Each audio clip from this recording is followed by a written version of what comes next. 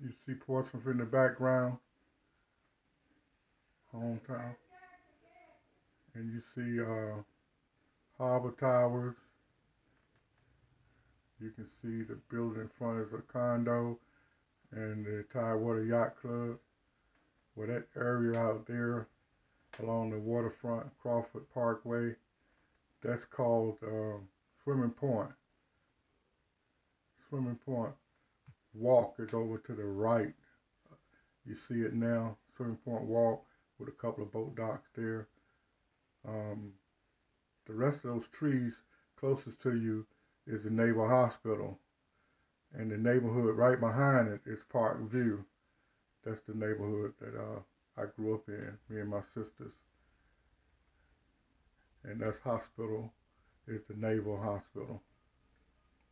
This side right here is Norfolk, the waterside part, waterfront.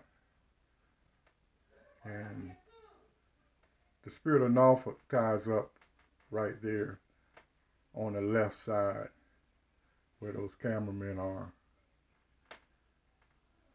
Some of you might have been on the Spirit of Norfolk in the past.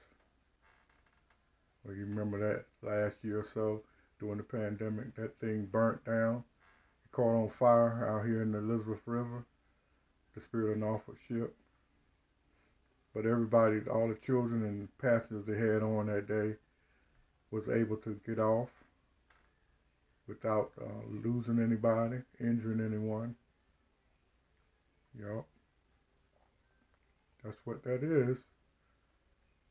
The docking right there. And see, Norfolk, Virginia and Portsmouth, Virginia are very close together. The only thing separate them is this Elizabeth River, which is about the average depth. Natural, it wasn't dredged, it's naturally about 55 feet to 65 feet deep. And again, those green top buildings complex right there, that's the Naval Hospital. It's been there way before the Civil War, the Naval Hospital. But they got a lot of new buildings over the years.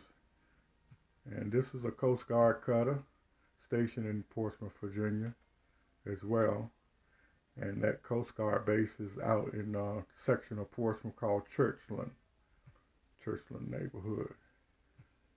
And you go straight up the screen, past those barges, that open waterway is Scotts Creek.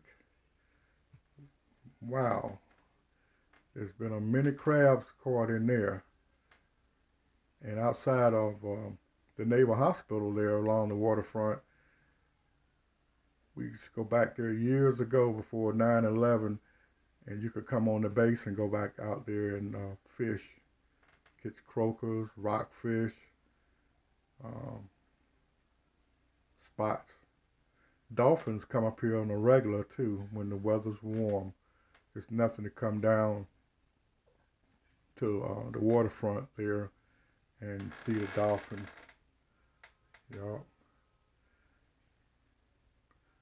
I'm waiting on the tall ships to come.